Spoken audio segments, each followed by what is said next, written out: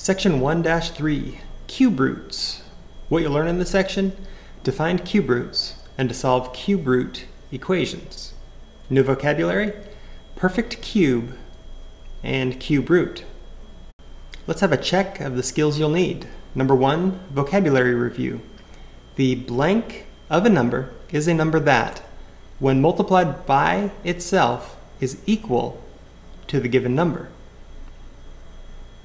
And 2 through 5, find the positive and negative square roots of each number. Why learn this? Well, the large cube at the right is made up of smaller unit cubes, meaning each has a length and width of 1 unit, a length, width, and height of 1 unit. You can use this type of model to help you understand perfect cubes and cube roots. A cube number is a power with an exponent of 3. A number that is the cube of a whole number is a perfect cube. For example, 3 times 3 times 3 is 3 cubed, and that's 27. So 27 is a perfect cube. The cube root of a number is a number that, when used as a factor 3 times, is equal to the given number. Since 3 cubed, or 3 times 3 times 3, is 27, 3 is the cube root of 27. Example problem 1, finding cube roots of perfect cubes. Example 1 says, find the cube root of each number. So first consider 8. And we want to think what number times itself, so that's 3 times, equals 8. Well, right away, maybe start with 1. 1 times 1 times 1. Well, it's just 1, so that's not going to be really useful for us in most situations. And then move on to 2. 2 times 2 times 2, sure enough, that's 8. So the cube root of 8 is 2, and we can also say 8 is a perfect cube.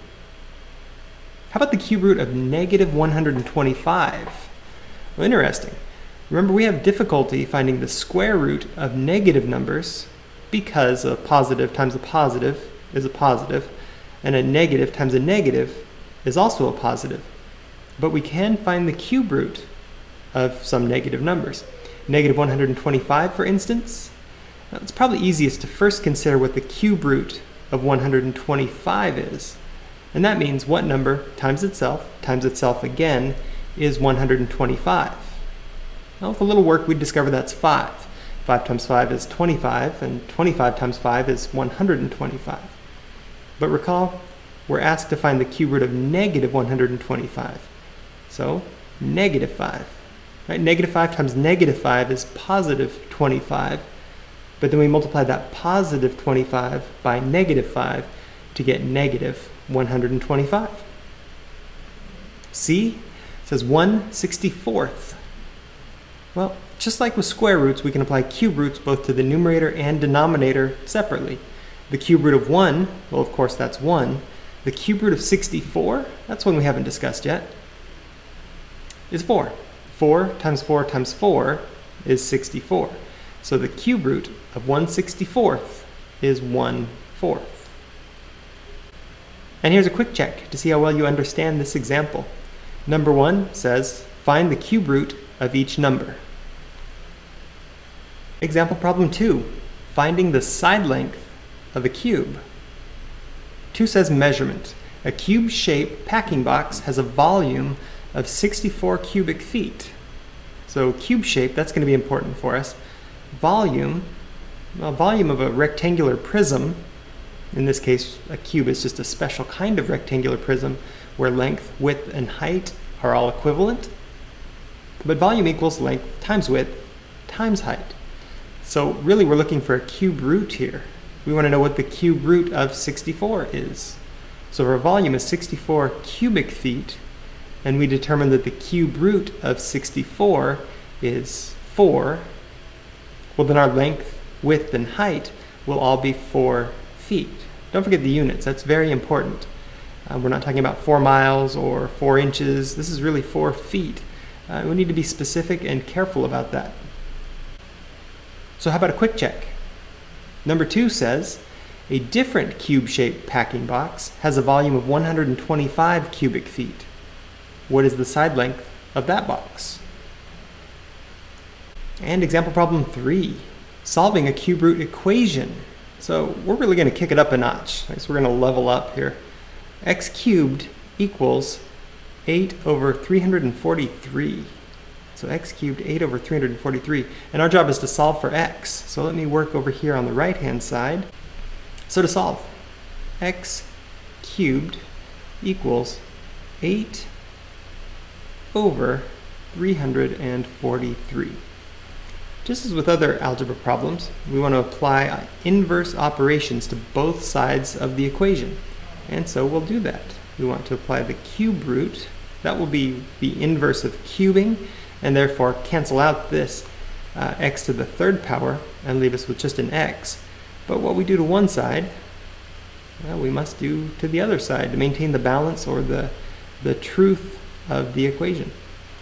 So moving back down here in black, so the cube root and the cube cancel one another out, and now we have x equals, and instead of rewriting this way, I'm going to make a transition here. We know the property that the cube root of a fraction will equal the cube root of the numerator over the cube root of the denominator. So to save us a step later, I'll do that now. Now the cube root of 8, we discussed that in an earlier example, that's 2. The cube root of 343. Here is where, if you haven't yet, I'd like you to add to your notes a list of perfect cubes. So I often write them as a vertical list, either on the whiteboard or in my own notes, something that's just nice to refer to, and since you're allowed to use your notes on tests and quizzes at this point, it'll be really useful for you. 1, well, 1 cubed equals 1. 2 cubed equals, let's clean that up a bit, equals 8. 3 cubed, 27. 4 cubed, 4, 16, 64. 5 cubed,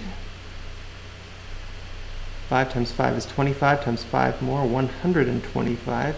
You'll probably get to the point where you have some of these memorized. 6 cubed, I'm going to let you continue this. I really do think you should have this added to your notes, as it will be useful. At the very least, make sure you can reproduce this list if and when necessary.